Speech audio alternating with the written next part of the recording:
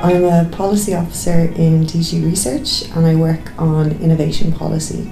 So it's quite interesting. It's a horizontal unit within the DG. So we have thematic areas that might look at research in health or transport or various different areas, energy.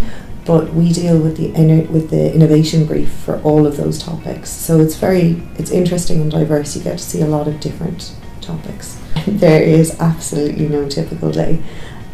Generally I will go in and check my emails first thing. We do a lot of briefings for our commissioner come through our unit because we're dealing with all of the innovation brief.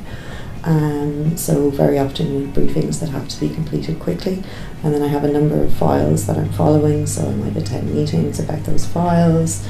It's such a broad brief that you really have the opportunity to follow things that you're interested in.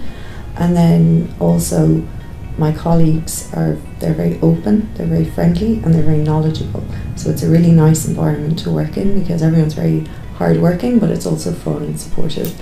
And you learn a lot about how the EU actually functions, because when you're on the outside and you come along to Brussels and you go to meetings, it's a totally different perspective when you can now imagine how the desk officer is sitting at their desk planning for a meeting, and it gives you a much better insight on how to interact with the Commission, I think. I would say language is a challenge. All of my work is done through English, but you're surrounded by people who have probably at minimum 3 languages, so it's certainly an incentive to get your second or third language up to scratch.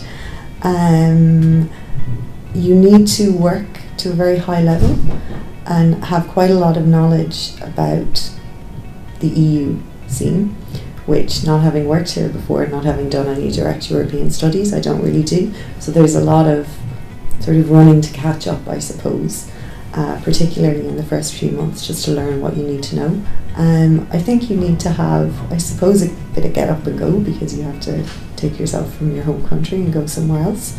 You definitely have to be willing to learn and be open, and you have to be good with other people, because there is a lot of cross-cultural issues, and so you need to be able to work well in teams of people who might have a very different idea of what's rude and what's not than you do.